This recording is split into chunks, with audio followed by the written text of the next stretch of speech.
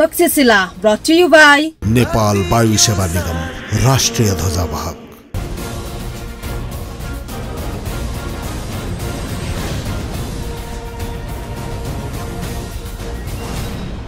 नमस्कार, तक्षशिलामा यहाँलाई हार्दिक स्वागत छ। म प्रकाश गिरी।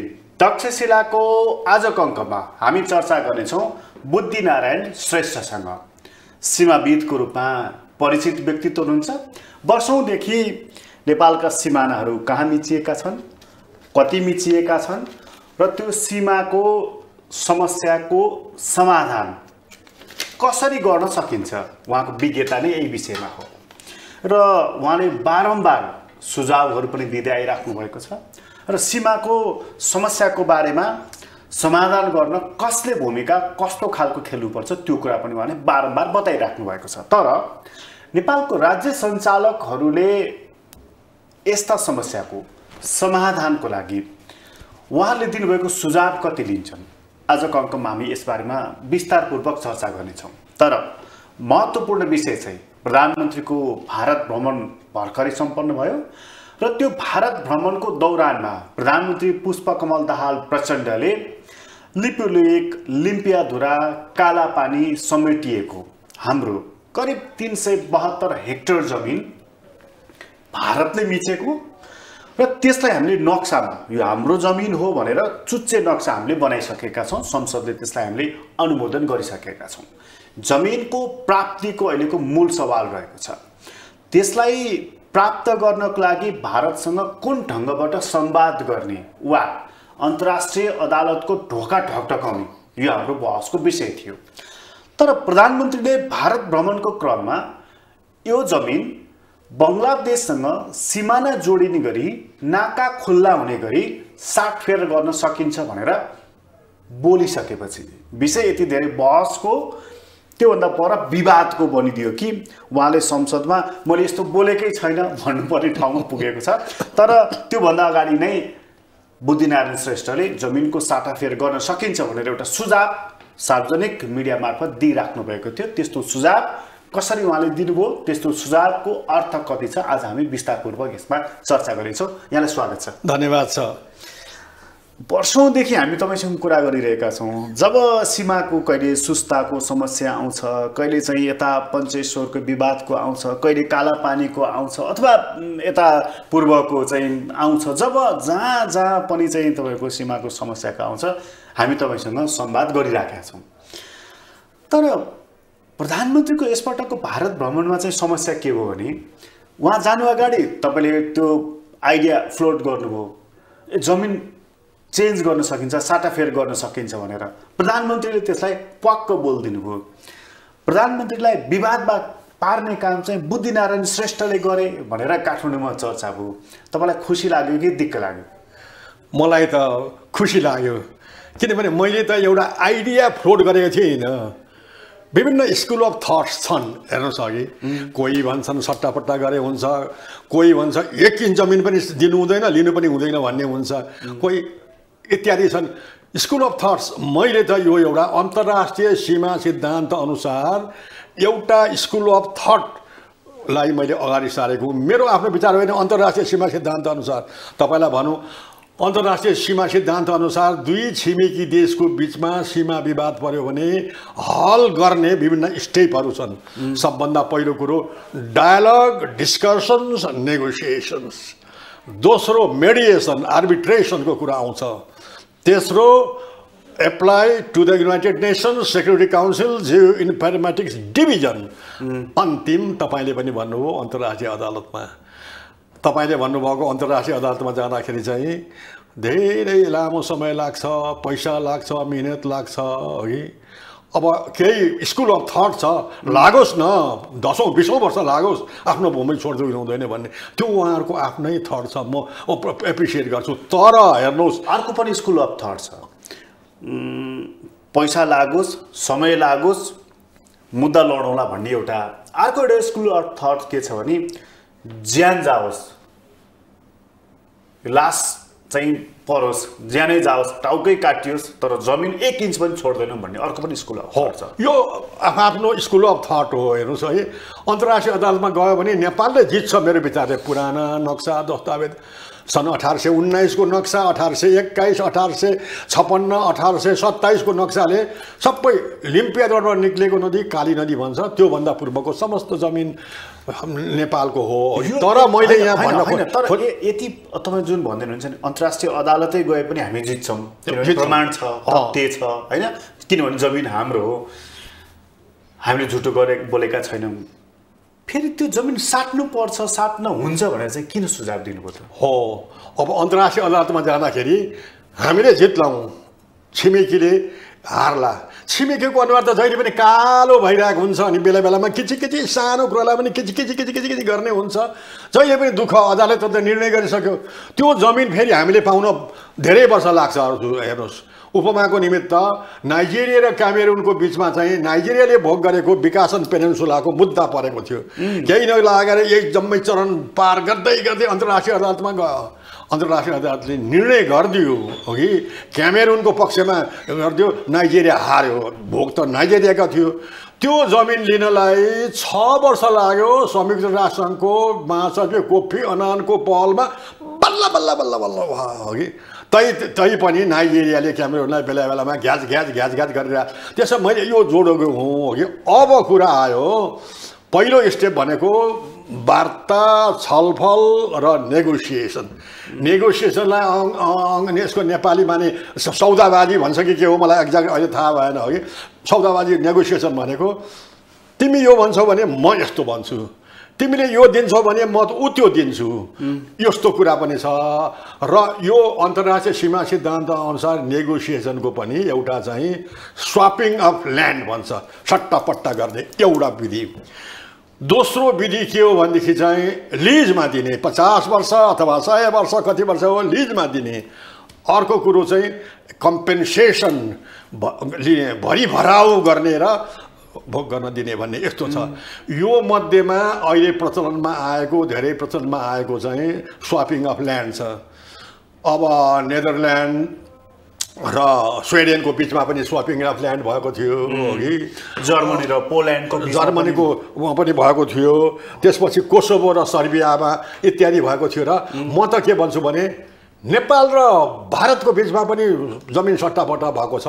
नेपाल र चीनको बिचमा पनि जमिन सट्टापट्टा भएको छ। नेपाल र भारतको कहिले नेपाल र भारतको चाहिँ सन् 1920 मा चन्द्र शमशेरको पालोमा अहिले हाम्रो कञ्चनपुरभन्दा पश्चिम शारदा ब्यारेज छ महाकाली नदीमा। त्यो शारदा ब्यारेज बनेको भूभाग नेपालको थियो। नेपालले त्यो जमिन दियो शारदा ब्यारेज बनाउनलाई, ब्रिटिस इन्डियालाई दियो। र ब्रिटिस इन्डियाले नेपाललाई त्यसको सट्टामा हाम्रो बर्दियाको राजापुर क्षेत्र दियो, दाङको कोइलाबासा क्षेत्र दियो कि। तैपनि 36 एकड जमिन अझै नेपालले पाउन बाँकी छ यो आफ्नो ठाउँमा। अर्को नेपाल र चीन। नेपाल र चीनको बिचमा सन् 1961-62 मा सीमा अङ्कन भएको थियो। सीमा अङ्कन गर्दाखेरि बाउन्ड्री एडजस्टमेन्टको कुरा आयो। अब हिमालयको भाग अथवा अब पहाडको जलाधार क्षेत्रको भागलाई सिमाना मान्ने, त्यो जलाधार क्षेत्रको भन्दा चाहिँ उत्तरतर्फ चीन, दक्षिणतर्फ नेपाल। अनि त्यो उत्तरतर्फ कुनै नेपालीहरूको जग्गा जमिन भोग गरेको रहेछ भने त्यसलाई चीनतर्फ पार्ने, दक्षिणतर्फ चिनियाले भोग गरेको छ भने दक्षिणतर्फ पार्ने भनेर यस्तो गरेर जमिन साटासाट भएको थियो। जमिन साटासाट हुँदाखेरि 302 वर्ग किलोमिटर भूभाग नेपाललाई फाइदा भएको थियो। तर त्यो नेपाललाई फाइदा भएको चाहिँ अर्को अक्सर चट्टानी भाग, भिरालो भाग, बन्जर भाग, हिउँको भाग पनि थियो। यो इतिहास त छ नि त। अब त्यसैले गर्दाखेरि अब नेपाल र भारत सदियौँ वर्षदेखि चाहिँ अब घनिष्ठ छिमेकी हुन् नेपाल र चीन जस्तै। र भनेदेखि त अब सीमा सम्बन्धमा कति कचकच गर्ने भन्ने कुरा पनि एउटा स्कुल अफ थट है, एउटा स्कुल अफ थट छ। छिमेकीहरू बिचमा धेरै वर्षसम्म खटपट गरेर बस्नु हुँदैन, दुवै देशलाई राम्रो हुँदैन भन्ने छ। त्यसकारणले लिपुलेक, कालापानी, लिम्पियाधुराको क्षेत्र हाम्रो सन् 1962 मा भारत र चीनको सीमा युद्ध भएपछि हाम्रो भाग फिजिकल्ली मिचिएको छ। अब नेपालले कतिचोटि कुरा गरौँ उठ त्यहाँबाट अब प्यारामिलिट्री फोर्स उठ इन्डो टिबेटन बोर्डर पुलिसको भाग उठाऊ हाम्रो भाग हो हाम्रो लाल पूर्जा भएको हो भनेर भन्दा पनि मानेन। भारतले त अब कोभिड-19 को पिरियडमा नै त्यहाँ पिथौरागढबाट लिपुलेक भन्ज्याङसम्म पनि सडक बनाएर मानव सरोवर जाने सडक पनि बनाइ नै सक्यो हो कि। अब कसरी समाधान गर्ने भन्दाखेरि इन्टरनेसनल बाउन्ड्री प्रिन्सिपलको अब स्वपिङ अफ ल्यान्ड अनुसारको पनि गर्न सकिन्छ कि भन्ने मैले एउटा यो आइडिया फ्लोट गरेको हुँ। यो यही हुनुपर्छ भन्ने केही छैन। विद्वानहरूको विभिन्न धारणाले अब ठिक ठहर्दैन यो कुरो हो। तपाईँले यो जुन आइडिया चाहिँ विचार प्रवाह गर्नुभयो सार्वजनिक गर्नुभयो कि यो पनि एउटा यो विकल्प छ है भनेर दिनु हो। एउटा विकल्प हो यो सर्वेसरमा होइन हो। यो विकल्पको बारेमा तपाईँको प्रधानमन्त्री प्रचण्डसँग पनि संवाद भएको थियो। हामीलाई नापीको पूर्व महानिर्देशक हामीहरू 5 जनालाई बालुवाटारमा बोलाइएको थियो। वैशाखको 9 गतेमा बोलाइएको थियो। म समेत अरू 4 जना पूर्व महानिर्देशक वर्तमान नापी महानिर्देशक पनि हुनुहुन्थ्यो। हामीलाई बोलाएपछि अनि वर्तमान महानिर्देशकले मोटामोटी भूमिकाहरू बाँडिदिनु भयो स्लाइड देखाएर सिमानाको बारेमा अब देखाउनु भएपछि सबभन्दा पहिलाबाट मलाई नै बोल्न चाहिँ दिए मुख्य सचिव शङ्कर बैरागीले। त्यहाँ चाहिँ उप प्रधानमन्त्री नारायण काजी श्रेष्ठ, ऊर्जा मन्त्री महेश बस्नेत, परराष्ट्र मन्त्री एनपी साउद, भूमि मन्त्री रञ्जिता श्रेष्ठ चौधरी थिए र अनि सचिवहरू पनि गृह सचिव, रक्षा सचिव, अब परराष्ट्र सचिव त हुने नै भए अनि त्यसपछि सुरक्षा निकायका 4वटा अङ्गका पनि थिए। अब नेपाली सेनाका commander in chief Prabhuram शर्मादेखि IGP 2टै र राष्ट्रिय अनुसन्धान विभागका प्रमुख पनि थिए। सबभन्दा पहिलेबाट मलाई बोल्न दिएपछि मैले बुदागत तरिकाले अब त्यहाँ अरूले पनि बोल्ने थिए बुदागत तरिकाले मैले भने कि सबभन्दा पहिले मैले के भने भनेदेखि यो कालापानी क्षेत्रको जहिले पनि विवाद आइराखेको छ। नेपालले चुच्चे नक्सा निकाल्यो। चुच्चा नक्साको द्वन्द्व पनि भइरहेछ। एउटै भूमि भारतले बनाएको नक्सा र नेपालले भूमि बनाएको नक्सामा खटिएको छ। त्यसकारण यसलाई समाधान गर्न अब तल्लो तहबाट हुँदैन। सकेसम्म पूर्व उपप्रधानमन्त्री या पूर्व प्रधानमन्त्रीकै लेभलमा चाहिँ विज्ञहरू राखेर ट्र्याक टु डिप्लोमेटहरू राखेर एउटा सशक्त कमिटी बनाएर गृह कार्य गरेर समाधान गर्नुपर्छ। अब यो अब सरकार प्रमुखको बिचमा मात्रै यो समाधान हुन्छ, तल्लोबाट समाधान हुने छैन भनेर मैले त्यो बेलामा उपमा प्रस्तुत गरेको थिएँ। नेपाल र चीनको बिचमा 1961-62 सीमाङ्कन गर्दा 32 ठाउँमा त्यो मेरो परेको थियो। 31वटा तल्लो तहबाट समाधान भयो। सगरमाथा चीनले दावा गरेको थियो चोमोलङमा उनको हो भनेर होइन। यो चाहिँ प्रधानमन्त्री चावेनलाई र हाम्रो प्रधानमन्त्री विश्वेश्वर प्रसाद कोइरालाको बिचमा कुराकानी भएर सौहार्दपूर्ण तरिकाले समाधान भयो। कालापानीको सिमाना पनि त्यसरी समाधान गर्नुपर्छ। विश्वेश्वर प्रसाद कोइरालाले इनिसिएटिभ नलिएको भए त्यो अहिलेसम्म सगरमाथा कसको भन्ने विवाद भइरहन्थ्यो। मैले यो चाहिँ प्रस्तुत गरेर अनि दोस्रो मैले वैकल्पिक उपाय अर्को सुने यो अब भारतको प्रधानमन्त्री नरेन्द्र मोदी पहिलोचोटि नेपालमा भ्रमण गर्न आएका थिए। मेरो विचारले त्यो साउने सोमबारमा पशुपतिनाथको दर्शन गर्न पनि आएको थिए 2014 को अगस्तमा जस्तो लाग्छ अघि। त्यो बेलामा दुवै देशका प्रधानमन्त्रीहरूले एउटा संयुक्त वक्तव्यमा प्रधानमन्त्रीको वक्तव्यमा एउटा उल्लेख छ कालापानी सुस्ताका सम्बन्धमा परराष्ट्र सचिवहरूले दुवै देशका परराष्ट्र सचिवहरूले तल्लो तहबाट टेक्निकल इनपुट लिएर आफ्नो आफ्नो प्रतिवेदन बनाउने र अनि रेस्पेक्टिभ गभर्नमेन्टमा बुझाउने भनेको थियो। मैले प्रधानमन्त्रीज्यू यो कामको सिनको पनि भाँचिएको छैन सन् 2014 देखि यसलाई एक्टिभेट गर्न सकियो भने पनि राम्रो हुन्छ समाधान हुन्छ भन्ने कुरा गरेर अनि मैले अब भारतले बनाएको बाँधहरूले चाहिँ नेपाली जनता डुबानमा परेर पीडित भएका छन् त्यो पनि भनेको थिएँ मैले। अनि हवाई रुटको कुरा पनि गरेको थिएँ अनि त्यही मिटिङमा चाहिँ तपाईँले यो जमिनको साटाफेर गर्न सकिन्छ भन्ने विकल्प पनि प्रस्तुत गर्नुभएको थियो। विकल्पमा मैले छोटो तरिकाले यस्ता वैकल्पिक उपाय पनि छन्, मेडिएसनको कुरा पनि छ। संयुक्त राष्ट्रसङ्घ छोटकरीमा मैले वर्णन गरेको थिएँ। जस्तै तपाईँले त्यो जमिनको साटाफेर गर्ने कुरा गर्दा प्रधानमन्त्रीको प्रतिक्रिया चाहिँ के थियो त्यति बेला? होइन, प्रधानमन्त्रीले अब त्यो राम्रो ध्यान लाउनु भएन। तर अब हामी सबैले बोलिसकेपछि प्रधानमन्त्रीले चाहिँ अघि मैले सुनेअनुसार, मैले बुझेअनुसार ल बुद्धि नारायणजीले भनेको सुझावहरूमा हामी अब त्यो एक्टिभेट गर्छौँ, संयन्त्रलाई एक्टिभेट गर्छौँ भनेर भन्नुभयो अघि। अब यो चाहिँ मैले सुनेको हो र बाहिर आउँदा पनि साथीहरूले तपाईँको त प्रधानमन्त्री नामै लियो नि त के हो भनेर पनि कुरा गरे अघि। अर्को साथीले उहाँ सरको नाउँ त सबैले लिन्छन् नि भनेर भन्थ्यो। त्यो मिटिङमा चाहिँ अनि तपाईँले यो यी कुरा राखिसकेपछि त्यहाँ जमिनको साटाफेरदेखि लिएर अन्य विकल्प पनि छन् भनेर राख्दाखेरि चाहिँ जस्तो हाम्रो सुरक्षा निकायका 4वटा निकायका प्रमुखहरू पनि थिए, उनीहरूको केही प्रतिक्रिया थियो कि? अब नेपाली सेनाका कमान्डर इन चिफले बोल्नुभयो त्यो बेलामा चाहिँ, अरूले बोलेनन् अघि। तर उहाँले पनि मैले अहिले राम्रो सम्झिनँ, तर उहाँले पनि शान्तिपूर्ण तरिकाले यो समाधान गर्नुपर्छ भन्ने कुरामा लाग्नु होला। मैले अहिले झट्टै उहाँले बोलेको राम्रो क्याच गर्न सकेको छैन, तर उहाँले बोल्नुभएको थियो। है। अनि तपाईँले जुन सुझाव दिनुभयो मिडियामा पनि दिनुभयो, त्यहाँ पनि दिनुभएको थियो। मिडियामा भनेको कुरा त झन् आइ नै हाल्यो कि धेरैवटा विकल्प मध्ये एउटा विकल्प चाहिँ हाम्रो जमिन उनीहरूलाई दिएर उनीहरू हाम्रो लागि उपयुक्त, हामीलाई काम लाग्ने जमिन उनीहरूसँग लिने चाहिँ एउटा उपयुक्त विकल्प हो भनेर जुन अहिले पनि भनिराख्नु भएको छ, हिजो पनि भन्नुभएको थियो तपाईँले। त्यही कुरा प्रधानमन्त्रीले भन्नुभयो भारत भ्रमणको बिचमा फर्किसकेपछि एयरपोर्टमा पनि। अनि त्यही कुरा बोलिसकेपछि त उहाँ भयङ्कर विवादमा पर्नु हो। फेरि उहाँमाथि लागेको चाहिँ देशघात गरेको, राष्ट्रघात गरेको, विदेशीको दलाली गरेको उहाँमाथि लागेका यी आरोपहरू हुन्। त्यसपछि तपाईँलाई कस्तो सुझाव पो दिन्छु मैले त बर्बाद पारेछु भन्ने फिल भएन? मलाई चाहिँ लाग्दैन, किनभने मैले बोल्ने त अन्तर्राष्ट्रिय सीमा सिद्धान्त अनुसार तटस्थ भएर म कुनै पार्टीतिर पनि ढल्केको छैन अहिलेसम्म। हेर्नुहोस् अब अघि भएको कुरा म बोल्दैछु।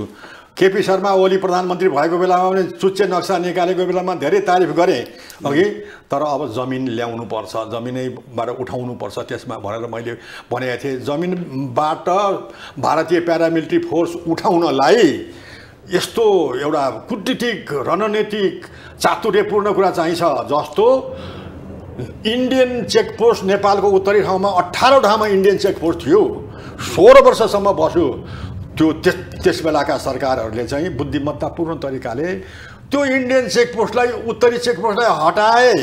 त्यो बेलामा बुद्धिमत्तापूर्वक डिल गर्ने यदुनाथ खनाल, पदमबहादुर खत्री, त्यसपछि आएर भीमबहादुर पाण्डे, राणा क्षेत्रविक्रम राणा, अनि त्यसपछि प्रधानमन्त्री बहालमा रहेको कीर्तिनिधि विष्ट, राजा महेन्द्र, यिनीहरूको सम्पूर्ण तरिकाले, सम्पूर्ण एकीकृत तरिकाले भारतका करण सिंहहरूसँग सबैसँग संकल्प गरेर भारतलाई ठुलो पार्दै, तपाईँ ठुलो देशको मान्छेले हाम्रोमा मिलिट्री राख्नुहुन्छ र हामी त आफ्नै प्रोटेक्सन गर्छौँ, तपाईँ चीनबाट सुरक्षा असुरक्षा फिल गर्नुहुन्छ भने नेपालकै जिम्मा लिन्छ।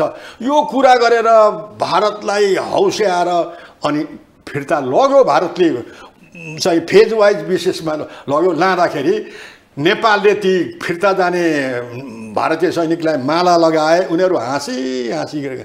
यही तरिकाबाट चाहिँ हामीले कालापानीबाट चाहिँ भारतीय प्यारामिलिट्री फोर्सलाई हटाउन सक्नुपर्छ, यस्तै कूटनीति चाप्लुसीपूर्ण तरिकाले अघि। त्यस कारणले गर्दा खै हिजो आज यदुनाथ खनाल कहाँ छ, पदमबहादुर खत्री कहाँ छ, भीमबहादुर पाण्डे, यो रणनीति लिनुपर्ने हो। तर अब मलाई चाहिँ तपाईँले भन्नुभयो अब तर साटासाटको कुरा गर्दाखेरि मलाई नै आक्षेप लाग्यो भन्ने कुरा हो कि यो चाहिँ अन्तर्राष्ट्रिय सीमा सिद्धान्त अनुसार छ। र म के भन्छु भने अहिले मैले अब मेरो विचारै ठिक छ भन्ने छैन। एउटा स्कुल अफ थट हो, एउटा अर्को स्कुल अफ थट अर्को होला।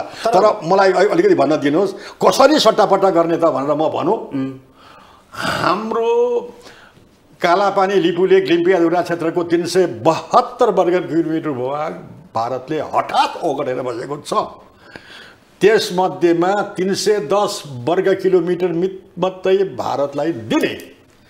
कुन भाग दिने त हेर्नुहोस्, त्यहाँ अब लिपुलेकबाट उम्रेको नदी यसरी आएको छ पूर्वबाट, लिम्पियाधुराबाट उम्रेको नदी यसरी आएको छ र तल सङ्गम हुन्छ अघि। अब मेरो आफ्नो भनाइ चाहिँ राय भन्नुहोस् कि भनाइ भन्नुहोस्, त्यो लिपु लेकबाट उम्रेको जुन नदी तल सङ्गम आउँछ त्योसँग त्यसभन्दा उत्तर पश्चिमको भाग भारतलाई दिने, जुन चाहिँ लिपु लेकदेखि लिम्पियाधुरासम्मको भाग पर्छ। कालापानी पर्दैन, कालापानी चाहिँ त्यो लिपु लेकबाट उम्रेको नदीभन्दा ठिक्क दक्षिणपट्टि पर्छ।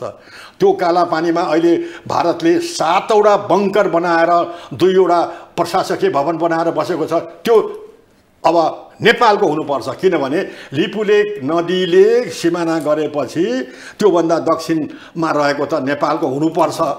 यसरी दियो भने 310 मात्रै है, 372 होइन। अब 62 वर्ग किलोमिटर भूभाग चाहिँ हामीसँगै राख्नुपर्छ, कालापानीको क्याम्प अहिले भएकोमा पनि अघि। यो यति दिएपछि हामीले त्यत्तिकै मात्रामा 310 वर्ग किलोमिटर भूभाग कुनै हामीले लिनुपर्छ।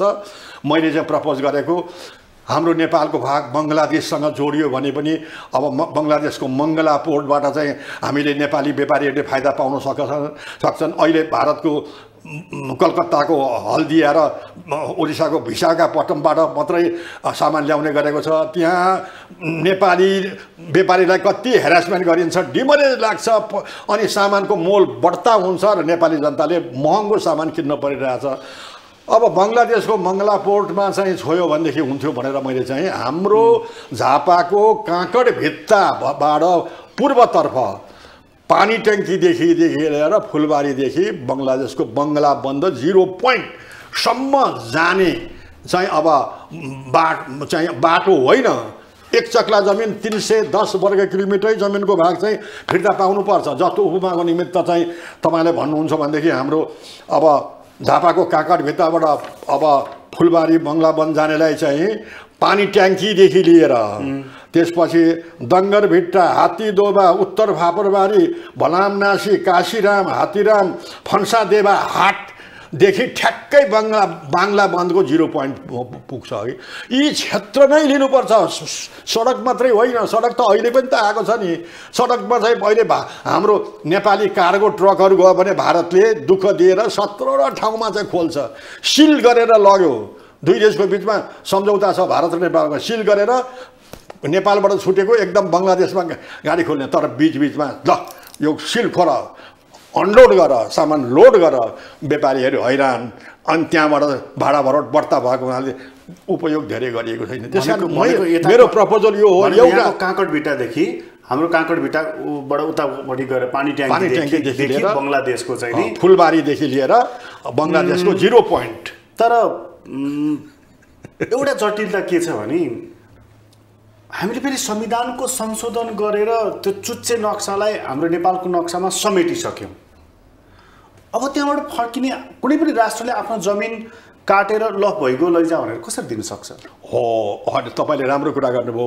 हाम्रो संविधानमा पनि थप गर्नुपर्छ। जस्तो तपाईँले भन्नुभयो पहिले भारत र बङ्गलादेशको बिचमा पनि जमिन साटासाट इन्क्लेभ भएको थियो। यो पछि आउँला। भारतको प्रधानमन्त्री नरेन्द्र मोदी बङ्गलादेशको भ्रमणमा गएर सम्झौता गर्ने भन्ने कुरा निर्णय भएपछि भारतले आफ्नो संविधानमा संशोधन गर्यो।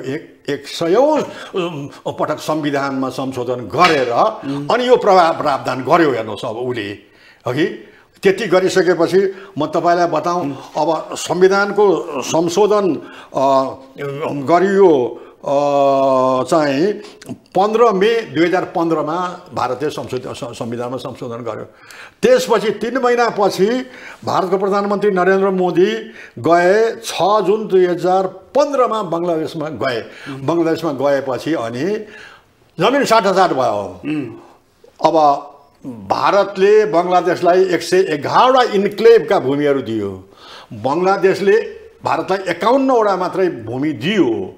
यसरी सट्टापट्टा गरियो। हेर्नुहोस्, अब सट्टापट्टा गर्दाखेरि संविधानको संशोधन गरेर गरिएको थियो। हाम्रो पनि यदि गर्ने हो भने, सरकारले चाहन्छ भने, राजनीतिक पार्टीहरू एकजुट हुन्छन् भनेदेखि राष्ट्रियता, सार्वभौमिकता, भौगोलिक अखण्डताको कुरामा कतै पनि नलागिकन म विपक्षी दल हुँ भनेर नभइकन, म सरकार चलाउने दल हुँ भनेर केही नसोचिकन राष्ट्रियता र भौगोलिक अखण्डताको कुरा र छिमेकीसँग किचकिच गरेर अब कति बस्ने भन्ने कुरा एउटा आफ्नै ठाउँमा छ। त्यो कुरालाई हल गर्ने हो भनेदेखि अब छिमेकीसँग जहिले पनि किचबिच पर्ने हो भनेदेखि त केही भन्न सकिँदैन। हल गर्ने हो भने हाम्रो नेपालको संविधान 2072 को धारा 4(1)(2) कमा के लेखेको छ भने कमा यो संविधान प्रारम्भ भएका बखतको नेपालको क्षेत्रमा कति पनि कमी हुने छैन। खमा पछि प्राप्त हुने जमिन हो प्राप्त भएमा स्वीकार गरिने छ भनेर लेखेको छ। अब ग थप्नुपर्छ। तपाईले चुच्चे नक्साको बारेमा संविधान सम्झाउनु भएको नि, यो संविधान संशोधन गर्न सकिन्छ। गमा के लेखिनुपर्छ भने सरकारका निर्णयद्वारा जमिन सट्टापट्टा गर्न सकियो भने क्षेत्रफलमा कति पनि कमी नहुने गरेर उपयोगिताकोमा कति पनि कमी नहुने गरेर सट्टापट्टा गर्न सकिन्छ। तर यसको निमित्त चाहिँ अब संसदको 3/4ले पास गरेर मात्रै गर्न सकिन्छ। यस्तो प्रबन्धहरू राख्यो भने हुन्छ नि। भारतले त गृह कार्य गरेर गएको छ गराएछ। खै हाम्रो गृह कार्य खै हाम्रो प्रधानमन्त्री भारतमा जानुभयो, बोल्नुभयो अथवा बोल्नु भएन अर्कै कुरा हो। तर नेपालको गृह कार्य के भयो त? तर यसरी सट्टापट्टा गर्ने भए कसरी गर्ने त? अब समाधानै गर्ने भए कसरी गर्ने? अथवा परराष्ट्र सचिवको संयन्त्रलाई उठाउने भए कसरी उठाउने? खै गृह कार्य भएको हाम्रो हामी नेपालीहरू गृह कार्यमा धेरै अल्छी छौँ कि गर्दैनौँ, जे पनि हतपतमा गर्छौँ अनि अप्ठ्यारो पर्छ। अहिले पनि त्यस्तै भएको हो। हेर्नुहोस् अहिले प्रधानमन्त्रीले बोलेर यो विषय चाहिँ गिजो लियो कि समाधानको लागि एउटा सूत्र खोज्छ? अब यसले मलाई त यो अब अन्तर्राष्ट्रिय सीमा सिद्धान्तहरू अनुसार समाधानका वैकल्पिक उपायहरूमध्ये एउटा उपाय हो। प्रधानमन्त्री बोलेर ठिक गर्नुभयो कि गलत गर्नुभयो? यो अब नेपाल र भारतको सम्बन्ध नबिग्रियोस् भनेर चाहिँ उहाँले बोलिएको भएदेखि राम्रो हो। होइन आफ्नै पार्टीको स्वार्थ अनुसारको प्रधानमन्त्रीले बोल्नु भएको हो भनेदेखि बेठिक हो मेरो विचारले। तर संसदमा गएर जब उहाँलाई ख्याउ गरियो, तपाईँले किन यस्तो राष्ट्रघाती कुरा गर्नुभयो भनेपछि होइन मैले बोलेको छैन, बुद्धिजीवीहरूका यस्ता सुझाव आएका छन् भनेर, यस्ता प्रस्ताव पनि छन् भनेर भने मात्र हो भनेर उहाँ ब्याक हुनुभयो। त्यसपछि हाम्रा राजनीतिक नेताहरू एउटै इस्युमा बिहान एउटा कुरा बोल्छन्, साँझ परेपछि त्यसलाई खण्डन गरेर फेरि भन्छन्। हाम्रो त दुई जिब्रे त हाम्रा नेताहरू छन् नि त। नेताहरू राम्रो अध्ययन गर्दैनन् है, जे आफ्नो दिमागमा छ त्यो कुरा भ्याट्ट बोल्छन्। कुनै पनि कहाँ जाँदाखेरि चाहिँ गृह कार्य त गर्नु पर्यो नि त। गृह कार्य नगरेर जान्छन् अनि बोल्दाखेरि जिब्रो चिप्लन्छ। बिहानको बोलेको कुरा चाहिँ बेलुका फरिन्छ। किनभने हाम्रा नेतालाई गृह कार्य गर्ने समय नै छैन बाबा। बिहान 6 बजीदेखि राजनीतिक पार्टीका मान्छेहरू लाइन लागेर आइरहेका छन्। मलाई सरह गरिदियो भने कर्मचारी आइरहेछन्। फुर्सदै छैन उहाँहरूलाई। कार्यक्रममा जानु पर्यो, अफिसमा जानु पर्यो, अनि सल्लाह गर्ने परामर्श गर्ने कोही छैन। छेउछाउ प्रधानमन्त्रीको छेउछाउमा हिँड्नेमा जे बोले त्यो बोले अघि खै विद्युत वर्गसँग चाहिँ छलफल गरेको, ट्र्याक टु डिप्लोमेटहरूसँग छलफल गरे। नेपालको राजदूत भारतमा भइसकेको केहीजना मान्छेलाई त यो बारेमा त थाहा छ। निलाम्बर आचार्य बराबर भन्नुभएको छ सीमा समस्या समाधान गर्नुपर्छ, वार्ता गरेर समाधान गर्नुपर्छ भनेर भनिरहेछ। भारतीय ट्र्याक टु डिप्लोमेटले पनि भनिरहेछन्। एसडी मुनि जस्तो, निहार नायक, अशोक मेहता जस्तोले पनि अब वार्ताद्वारा समाधान एसटी मुभीले वार्ताद्वारा समाधान गर्नुपर्छ भनेर भनेका छन् होइन। तर हामी कहाँ चाहिँ सिरियसली होमवर्क यसमा भएको हुँदैन, अहिलेसम्म भएन, पछि पनि मेरो विचारले हुँदैन। हाम्रो चाहिँ अब व्यवहारै छैन, सोचाइ नै छैन। हेर्नुहोस् अब एउटा यो मत पनि छ नेपालमा कि होइन जमिनको लागि त बरु ज्यान दिन सकिन्छ, जमिन छोड्न सकिन्न भनेर, बरु परे लडिन्छ भनेर, यो मतलाई के भन्नुहुन्छ? यो भनेको चाहिँ त अब एउटा भनौँ आफ्नो ठाउँमा एउटा मैले भने नि स्कुल अफ थट, एउटा स्कुल अफ थट अनुसारको हो कि। तर अब अर्को स्कुल अफ थट अनुसार चाहिँ कति वर्ष यसरी बस्ने त? जहिले पनि हामी नेपालीहरू चाहिँ कालापानी लिपुलेक लिम्पियाधुरा भारतले मिच्यो मिच्यो मिच्यो भनेको छ। केही गर्न सकेका छैनौँ। हामी बोल्छौँ केही अघि, हामीहरू बोल्छौँ लेख्छौँ, तर समाधान भएको छैन। समाधानको बाटो त पहिल्याउनु पर्यो नि त। अहिले त्यसमादेखि जसले अब मलाई अहिले भन्नु चाहिँ के भने संसदमा प्रतिपक्षी दलले पनि विरोध गरे अहिले होइन। अब तर उहाँले अब प्रतिपक्षी दलले तपाईले गर्नुपर्थ्यो यसो सिमानाको बारेमा, उसो गर्नुभयो, यस्तो पो गर्नुपर्थ्यो त भनेर खै सुझाव आएको। खालि प्रतिपक्षले विरोध मात्रै गरेर त हुँदैन नि त। हाम्रो नेपालमा चाहे जोसुकै प्रतिपक्ष, चाहे एमाले सरकारमा बसोस्, चाहे कङ्ग्रेस सरकारमा बसोस्, अघि अब हुँदा अब तराईवादी पार्टी चाहिँ सरकारमा आयो भने पनि कुनै बेलामा बाधा विरोधै सबैले विरोध गर्ने हुन्छ। तर अब यो चुच्चे नक्सा निकाल्ने बेलामा चाहिँ नेपालका सम्पूर्ण राजनीतिक दलहरू एकजुट भएका थिए।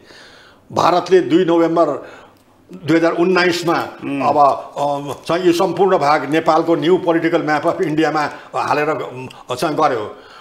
तत्कालीन प्रधानमन्त्री केपी शर्मा ओलीले सर्वदलीय बैठक बालवाटारमा बोलाए, सर्वदलीय बैठक र विज्ञहरूलाई पनि बोलाए। त्यहाँ बोलाउँदाखेरि चाहिँ सबैले कालापानीको सम्बन्धमा चाहिँ वार्ताद्वारा समाधान गर्नुपर्छ भन्यो। महन्त ठाकुर अरे यादव, उपेन्द्र यादवहरूले जस्तो पनि वार्ताद्वारा समाधान गर्नुपर्छ भनेर त्यो बेलामा एकजुट नेपालको इतिहासमा यही हो एउटा सर्वसम्मत पास भएको कुरो हो कि।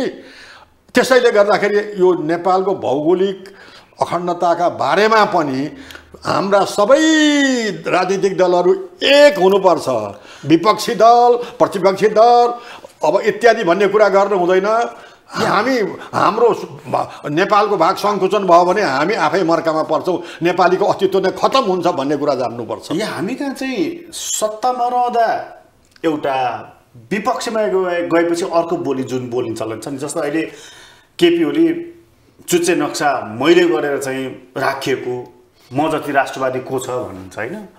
प्रचण्डजी अहिले इन्डियाबाट फर्केर आउनुभयो अनि उहाँले जमिनको साटाफेर गर्न सकिन्छ भनिसकेपछि खोइ राष्ट्रवादिता, खोइ बोल्न सकेको भारतको अगाडि त्यही राङ्गोलीले मात्रै गएको उहाँको प्रश्न छ। तपाईँले हाम्रो नेताहरू चाहिँ कोही राष्ट्रवादी, कोही चाहिँ अराष्ट्रवादी अथवा राष्ट्रघाती त्यस्तो लाग्छै लाग्दैन? मौका अनुसार बोल्नुहुन्छ उहाँहरू, मौका जस्तो मौका पर्छ त्यस्तै गर्नुहुन्छ उहाँले। हेर्नुहोस् अघि किनभने म चुनावको बेलामा, संसदीय चुनावको बेलामा धेरै जसो पार्टीले मेरो सरकार बन्यो, मेरो राजनीतिक पार्टीको सरकार बन्यो भने सीमा समस्या समाधान गर्छौँ भनेर भनेका छन्। यो गएको चुनावमा पनि हेर्नुहोस्, एमाले, माओवादी, एमाले माधव नेपालको पार्टीहरू, अरू सिपी मैनालीको पार्टी, नेपाली काङ्ग्रेसले पनि हेर्नुहोस् सीमा समस्या समाधान गर्छौँ भनेर अब चुनावको घोषणापत्रमा लेखिएको छ। खै घोषणापत्र अनुसार चाहिँ काम गरेको? पार्टीले घोषणापत्र जारी गरेपछि त सरकार गठन हुँदाखेरि त अब समाधान हुनुपर्ने हो नि। यो मात्रै होइन, योभन्दा अगाडिको 5 वर्ष अगाडिको निर्वाचनमा पनि त्यही सीमाको कुरालाई हाम्रो सरकार बन्यो भने सिमानाको समस्या हल गर्छौँ भनेर केही मत बटुल्छन्, यही सीमाको कारणले नै बटुल्छन्। तर अब आफू सरकारमा गयो भनेदेखि बिर्सियो, केही कुरा गर्दैनन्। त्यस कारणले गर्दाखेरि चाहिँ अब जस्तो यही सुझाव तपाईँले दिइराख्नु भएको छ, आफूले पढेको जानेको कुराहरू भनिराख्नु भएको छ। अब यसैमा एकछिन तपाईँलाई नै एकछिन केन्द्रित भएर कुरा गर्ने हो भने एउटा मत अर्को के पनि छ भने होइन, बुद्धिनारायण श्रेष्ठले यस्तो खालको सुझाव किन दिनु पर्यो? कतै भारतप्रति चाहिँ कम्फर्टेबल, अनुकूल भएर नेपाललाई घात त गर्दैछन् भन्ने मत पनि देख्दैछु म। तपाईँलाई त्यस्तो कसैले भारतले प्रभाव पारेको छ? भारतले दबाब पारेको छ एकचोटि। अब होइन, मलाई त म त के भन्छु भनेदेखि म त भारतीय रहको तारो बनेको छु। तपाईँलाई एक्जाम्पल दिउँ, मेरो किताब नेपालको सिमानाले मदन पुरस्कार पायो। मदन पुरस्कार पाएपछि मदन पुरस्कारका अध्यक्ष कमलमणि दीक्षितलाई भारतीय राजदूतले डाइरेक्ट फोन गरेर ओ बुद्धि नारायणको क्यों मदन पुरस्कार दिला गया भनेर भनेछ। कमलमणि दीक्षितले चाहिँ जवाफ दिनुपर्छ, बुद्धि नारायण को नहीं दिया, नेपालको सिमाना नामक ग्रंथ को दिया है भनेपछि भारतीय राजदूतले वही बुद्धि नारायणले लिखा है।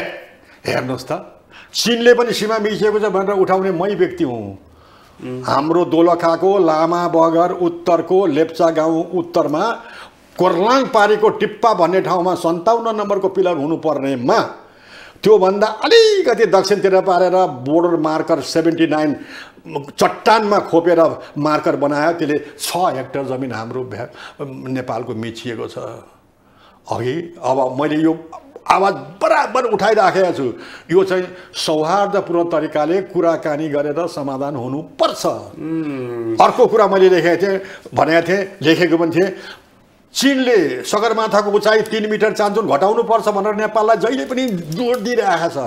मैले कहिले पनि हुन्न भनेर जबसम्म नेपालले आफै नाप्दैन तबसम्म यसमा चाहिँ तलमाथि गर्नु हुँदैन भनेको थिएँ। किनभने अमेरिकाले त 2 मिटर बढ्यो 8850 भनेको थियो नि त, चीनले कम भन्यो, त्यसकारण हुँदैन भनेर अन्तिममा हेर्नुहोस् नेपालले पनि मापन गर्यो सगरमाथाको, चीनले पनि मापन गर्यो। अन्तिममा गएर चाहिँ 2020 को डिसेम्बरमा चाहिँ नेपाल र चीनको परराष्ट्र मन्त्री, नेपालको तत्कालीन प्रधानमन्त्री प्रदीप गेवाली, चीनको तत्कालीन विदेश मन्त्री वाङ यीले संयुक्त भर्चुअल घोषणा गरेर सगरमाथाको उचाइ 8848.86 भनेर भन्यो। विश्वले यो मानेको छ है। त्यसकारणले यो राष्ट्रियताको कुरा उठाउने त मै हुँ नि। अब यसो गर्दाखेरि के म चीनको विरोधी भएँ अथवा चीनकोतिर ढल्केको भएर म?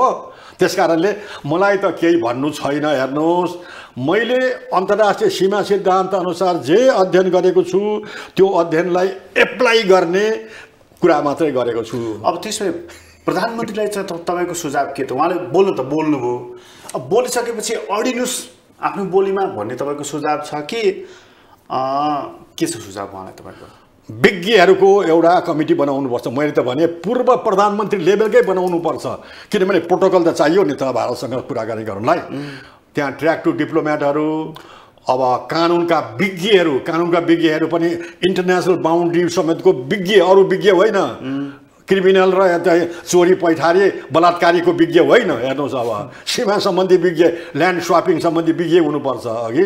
त्यस्तै अरू विज्ञहरू, अब हाम्रो नेपालका विज्ञहरू विदेशमा बसिराखेका छन्, विदेशमा इम्प्लोय गरेर पढाएर बसेका छन्, उनीहरूलाई लिएर आएर एउटा सशक्त कमिटी बनाएर राम्रो गृह कार्य गर्नुपर्छ। मैले यो कुरा अहिले मात्रै भनेको, बारम्बार भनेको छु। परराष्ट्र मन्त्री प्रदीप गेवाली हुँदा र शङ्कर बैरागी चाहिँ अब परराष्ट्र सचिव हुँदा, अहिले उहाँ मुख्य सचिव हुनुहुन्छ, उहाँलाई मैले 45 मिनट जति ब्रिफ गरेको छु कि अब फ्याक्ट्स एन्ड फिगर्समा जानुपर्छ, एउटा कमिटी हामीले बन्नुपर्छ। अब त्यो मैले छोटकरीमा के भने भनेदेखि त्यो कमिटी बन्दाखेरि चाहिँ राम्रो गृह कार्य गर्नुपर्छ र पुरानो विचारधारा अनुसार हाम्रो नेपाली प्रतिनिधिमण्डल भारतमा वार्ता गर्न जाँदाखेरि पुरानो विचार अनुसार स्यालको शिकारमा बाघको खजाना बोकेर जानुपर्छ। भारतले यसो भन्यो भने हामी यस्तो जवाफ दिन्छौँ, हामीले यो प्रपोज गर्छौँ, भारतले नकार्यो भनेदेखि त्यसको काउन्टरमा यसो भन्छौँ, भारतले सकार्यो भने अर्को सुझाव यो दिन्छौँ। गृह कार्य राम्रोसँग गरेर भनेको स्यालको शिकारलाई आयो भने बाघ वाङ्गा आयो भने त बाघलाई पनि ठोक्नुपर्छ नि त। सानो कुरा लिएर हामी भारतसँग सीमा वार्ता गर्न जान्छौँ, उसले ठुलो कुरा वाङ्ग गरिदियो भनेदेखि अनि हामी त पर्सेर अनि केही गर्न नसकिने, अनि गृह कार्य नहुने। गृह कार्यको अभाव, मैमा गृह कार्यको अभाव। तपाईँले मलाई बोलाउनु भयो, मैले पनि 2-4 लाइन लेखेको छु, अलिकति गृह कार्य गरेर आएको छु है। प्रत्येक ठाउँमा म लिखित मात्रै बोल्छु, चाहे त्यो कार्यक्रममा होस् चाहे टिभीमा होस् है। गृह कार्य गरे पनि आफू चुकिँदैन नि। मैले यहाँ त मितिहरू टिपेर ल्याएको छु नि त मैले, होइन? हामी कहाँ चाहिँ गृह कार्यको अभाव छ, एकदमै अभाव। यो सीमा समस्याको बारेमा चाहिँ अहिलेको प्रधानमन्त्री, अहिलेको सरकार, अहिलेको संसद पनि भनौँ अब यसमा कति सिरियस छ? वा चाहिँ नि अर्कोलाई राष्ट्रघाती देखाएर आफू राष्ट्रवादी हुने एउटा त्यो पपुलिस्ट हुने चलन मात्रै चलिरहेको छ। त्यो त सबैमा पर्छ। मलाई नै अब आलोचना गर्ने कतिहरू होलान् है, तर म अडिग हुन्छु। मैले त त्यो अन्तर्राष्ट्रिय सीमा सिद्धान्त अनुसार बोलेको छु। यो सिद्धान्तले यसो भनेको छ, अर्को सिद्धान्तले यसो भनेको छ। अन्तर्राष्ट्रिय अदालत जाने अथवा मेडिएसन लिने, मेडिएसन लिँदाखेरि कसलाई लिने भनेर पनि मलाई सोधे। सिरियस छ अहिलेको सरकार? सिरियस छ यो कालापानी लेक लिम्पियाधुरा को समाधान सधैँ गिदोलेर राख्ने कि यसको एउटा समाधान दिने सिरियस देख्नुहुन्छ? हो, तपाईँले आफै दिनुभयो कि समाधानको बाटो हो भनेदेखि त यो अब नेगोसिएसन्सको कुराहरू गर्नु पर्यो, मेडिएसन खोज्ने कुरा गर्नु पर्यो नि त। मेडिएसन खोज्दाखेरि नेपालले मात्रै मेडिएटर रोजेर हुँदैन, भारतले पनि त्यसलाई इच्छा गर्यो भने बल्ल त्यो मेडिएटर आउँछ। अघि यस्तो कुराहरू चाहिँ गिजोलेर राख्ने कि अब समाधान गर्ने, यही हो मुख्य कुरा मेरो चाहिँ। अब भारत र नेपाल धेरै वर्षदेखि अब राम्रो अब मित्र देश हो नेपाल र चीन जस्तै भने, मित्रसँग त जहिले पनि हामीले अब सम्बन्ध राख्नुपर्छ। राम्रो सम्बन्ध नभएको हुनाले नेपालले 4 पटक नाकाबन्दी खेपिसक्यो, भारतबाट आएको नाकाबन्दी यही किचिपिची गर्दाले हो।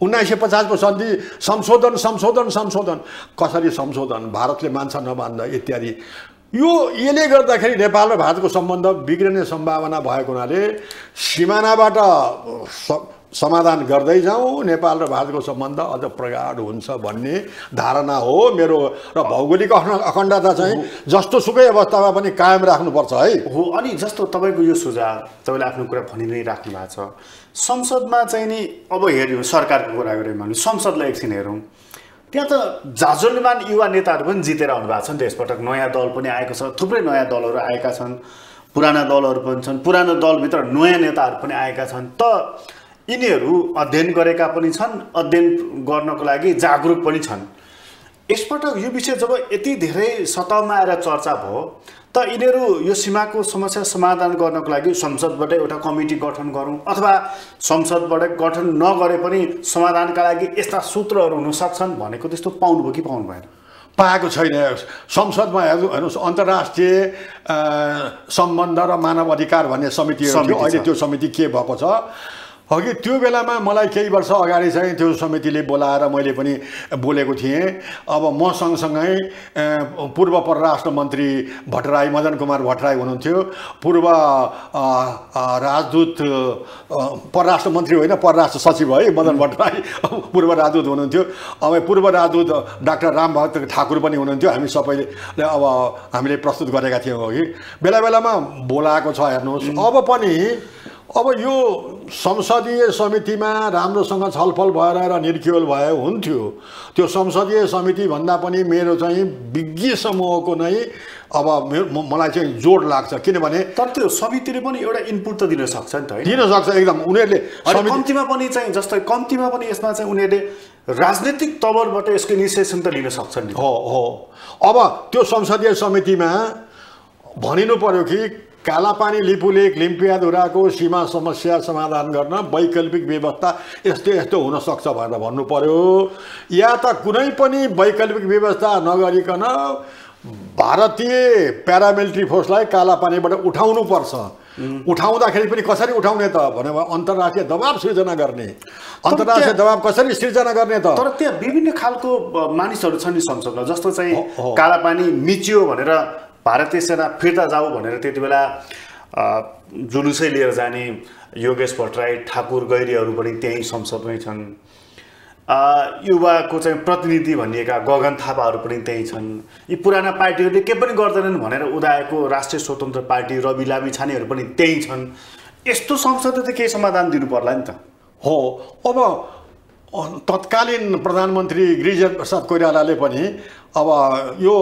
चाहिँ सडकमा कुरा उठाएर मात्रै होइन सरकारी तर्फबाट यो समाधान हुनुपर्छ भनेर उहाँले पनि भन्नुभएको थियो कि अनि गिरिजाप्रसाद कोइराला प्रधानमन्त्री भएको बेलामा कोलम्बोमा सार्क सम्मेलन भएको थियो त्यो बेलामा भारतको प्रधानमन्त्री वाजपेयी थिए अब प्रधानमन्त्री कोलम्बोबाट काठमाडौँ फर्कने बेलामा अन्तर्राष्ट्रिय विमानस्थलमा उहाँले के भन्नुभयो भने मैले कालापानीको बारेमा साइड लाइनमा वाजपेयीसँग प्रधानमन्त्री वाजपेयीसँग कुरा गरेँ मैले भने कालापानी क्षेत्र पुराना नक्सा दस्तावेज नक्सा अनुसार चाहिँ नेपालको हो हामी बसेर कुराकानी गरेर समाधान गरौँ भनेर मैले भने उहाँले ध्यान लगाएर सुन्नुभयो तर केही जवाफ दिनु भएन भन्नुभएको छ कि यो कुरा पहिले पनि उठेको छ नि त त्यसकारणले यो संसदमा अहिलेको कुरा धेरै विद्वानहरू हुनुहुन्छ हेर्नुहोस् अध्येताहरू पनि हुनुहुन्छ व्यवहारिक राजनीतिक व्यवहारिक कठिनाई खपेर लत्ता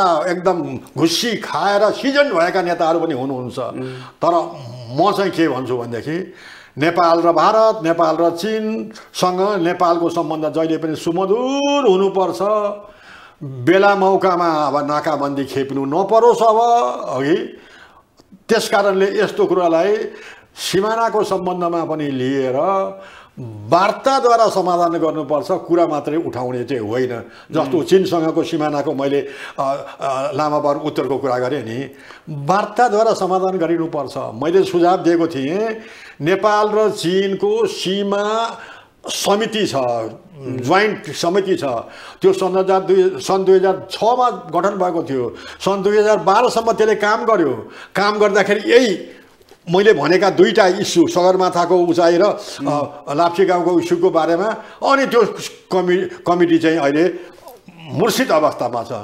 त्यो कमिटीलाई सन् 2012 देखिको अहिले 20-23 भइसक्यो, त्यसलाई बिउताउनु पर्छ र दुवै देशको बिचमा भएको यो डिस्कसन गरेर समाधान गर्नुपर्छ भनेर मैले बराबर यो पनि कुरा उठाइराखेको छु मैले हैन। त्यसकारणले यस्ता कुराहरूलाई पनि मध्यनजर राखेर संसदको समितिमा छलफल गरेर एउटा तय वर्किङ पेपर तयार गरेर सरकारलाई दिनुपर्छ र राजनीतिक तवरबाट मात्र होइन कि यसमा विज्ञहरूको सुझाव चाहिँ जरुरी छ भन्ने तपाईँको मूल भनाइरह्यो।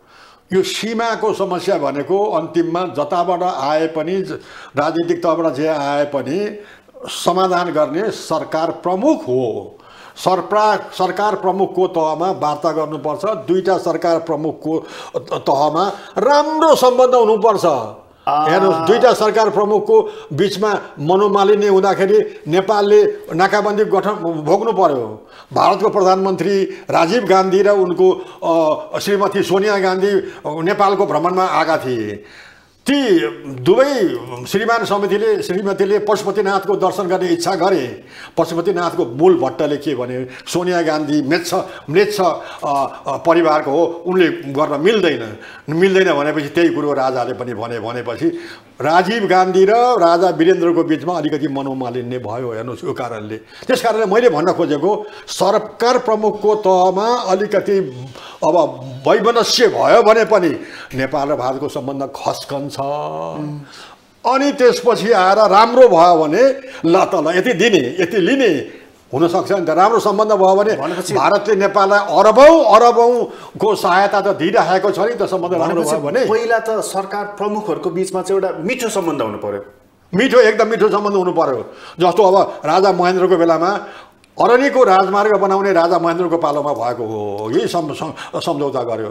भारतीय सञ्चार माध्यमले भन्यो अब नेपालमा चीनको बख्तरबन्द गाडी आउने भयो, डोजर हेभी ट्रक आउने भयो, त्यत्रो चाहिँ बलियो सडक किन चाहिन्छ र भनेर भन्दा राजा महेन्द्रले के भनेका थिए भनेदेखि कम्युनिस्ट गाडी चढेर आउँदैन भनेका थिए। नभन्दै नेपालमा कम्युनिस्ट आयो, कम्युनिस्टको सरकार भएको छ।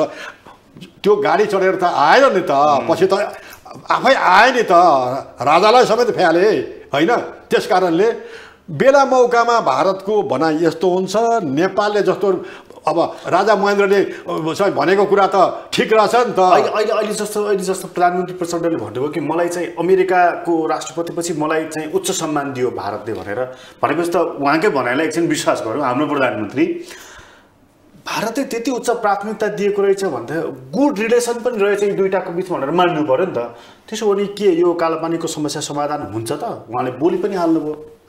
अन्तर्राष्ट्रिय सीमा सिद्धान्तका विभिन्न स्टेपहरू परिचालन गर्दै गयो भने समाधान हुन्छ। नेपालले भन्न सक्नु पर्यो भारतलाई ख्वामित हाम्रो वार्ताद्वारा समाधान भएन भने हामी अन्तर्राष्ट्रिय अदालत पनि जान्छौँ है, तपाईँलाई जानकारी गराइराखेको है भन्न सक्नु पर्यो हामीले।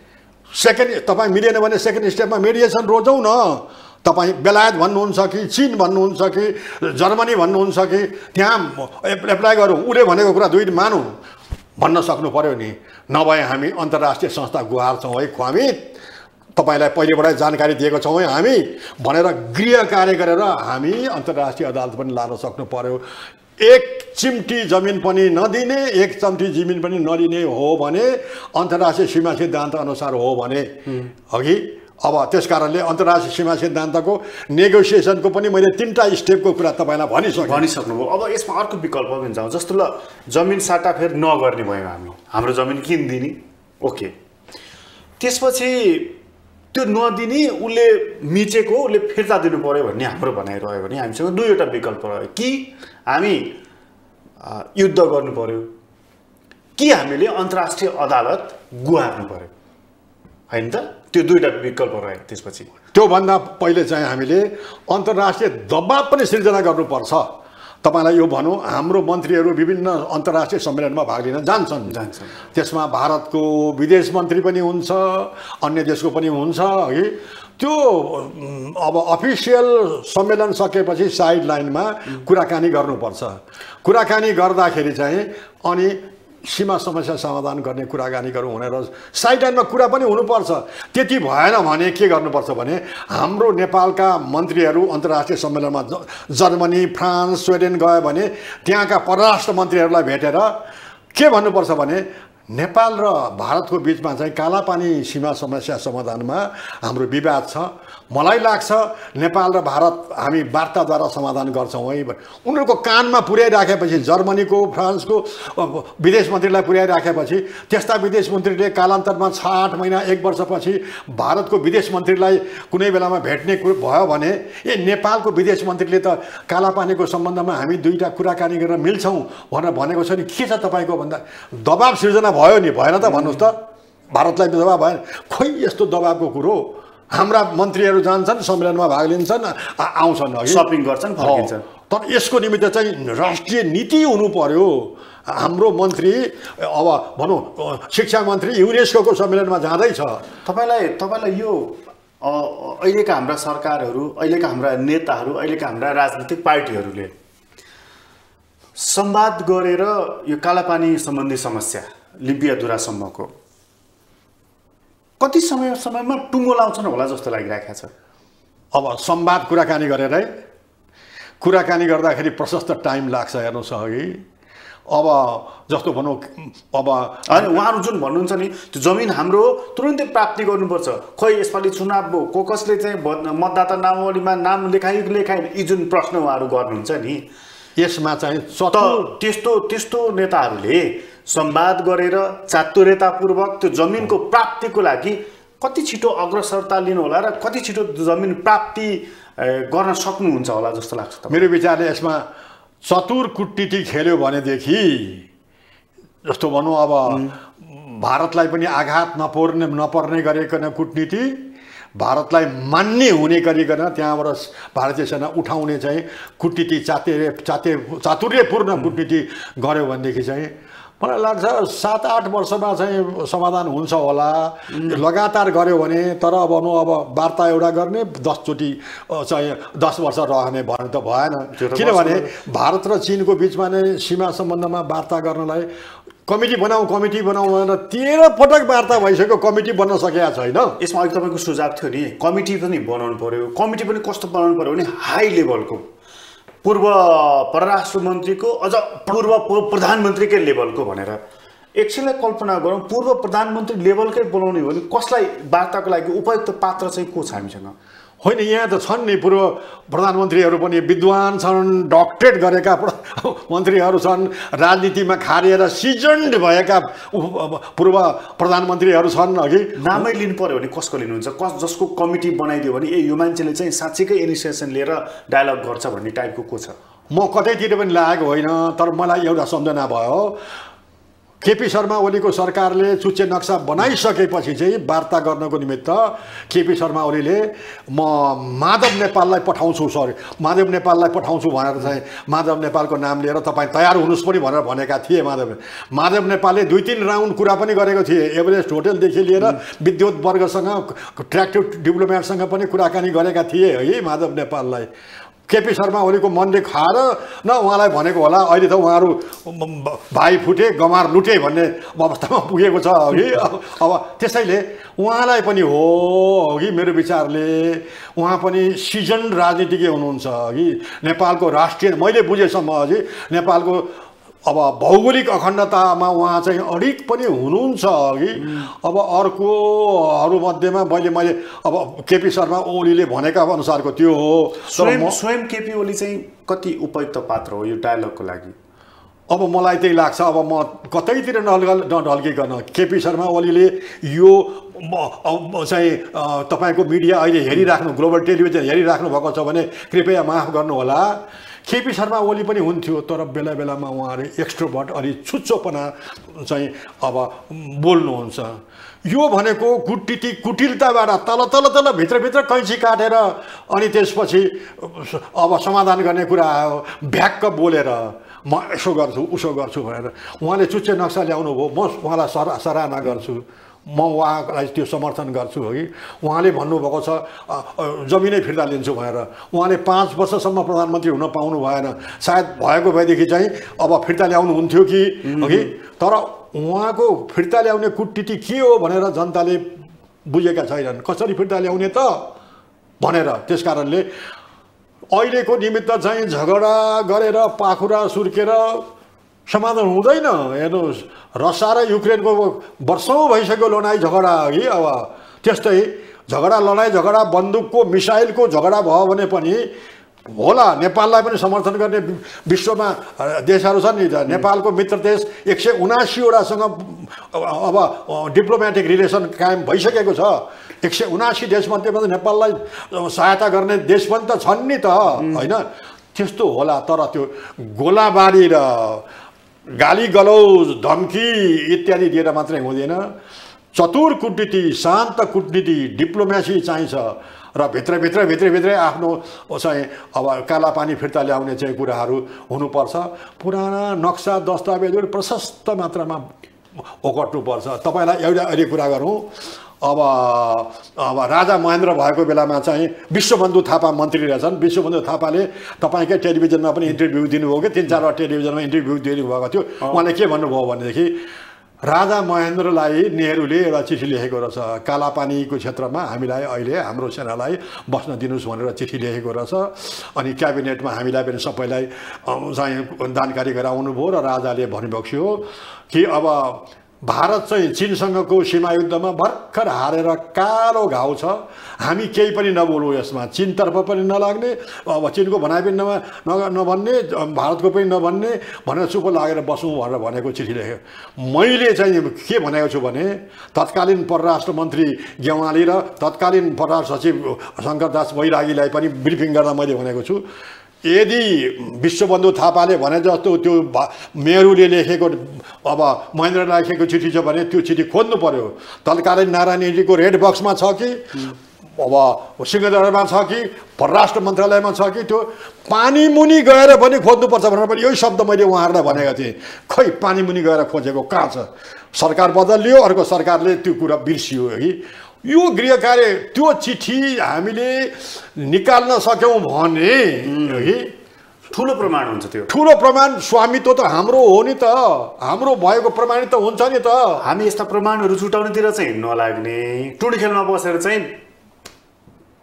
चर्को स्वरले चाहिँ भाषण गर्ने त्यो कुराले हामी अलिकति पछाडि परिरहेका छौँ अघि जुन तपाईँले भन्नुभयो नि होइन तपाईको कुरालाई समर्थन गर्छु म हस् यहाँलाई धेरै धेरै धन्यवाद सम्झनु भयो ग्लोबल टेलिभिजनले पनि यहाँ अब यो बक्ने मौका दिनुभयो हो कि तर यो मेरो भनाइ चाहिँ एउटा स्कुल अफ थट हो है मेरो आफ्नो भनाइ होइन अन्तर्राष्ट्रिय सीमा सिद्धान्तका प्रविधि स्टेप इत्यादिलाई मैले व्याख्या गर्दै भनेको हुँ हो कि तर अब म भनौँ नेपालको भौगोलिक अखण्डतालाई कायम गरिराख्नुपर्छ कायम गरिएन भने नेपालको क्षेत्रफल 1,47,181 प्लस वर्ग किलोमिटर छ त्यसमा 20,000 वर्ग किलोमिटर भूभाग हाम्रो अतिक्रमण भयो भनेदेखि 70,000 नेपाली जनता विदेशीमा परिणत हुन्छन् नेपालको सिमाना सङ्कुचन हुँदै हुँदै हुँदै गयो भने नेपालको नक्सा विश्व मानचित्रमा एक दिन हराएर जान सक्छ त्यसकारण भौगोलिक अखण्डतालाई कायम राखेर दिगोसँग राख्नुपर्छ भन्ने मेरो आफ्नो बुझाइ छ हस् यहाँलाई फेरि पनि धेरै धन्यवाद आदरणीय दर्शक तपाईलाई पनि धन्यवाद आज हामीले बुद्धि नारायण श्रेष्ठसँग कुराकानी गरेका थियौँ उहाँसँगको कुराकानीहरूलाई यति नै तक्षशिलाबाट म प्रकाश गिरीलाई बिदा दिनुहोस् ग्लोबल टेलिभिजन हेर्दै गर्नुहोला नमस्कार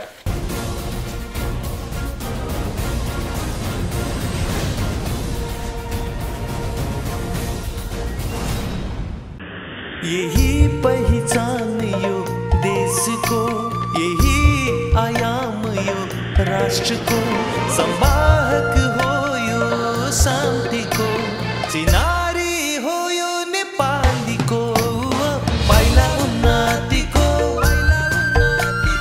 गर्व यो देशको गौरव नेपालीको प्रतीक यो शान्तिको नेपाल वायु सेवा निगम राष्ट्रिय ध्वजावाहक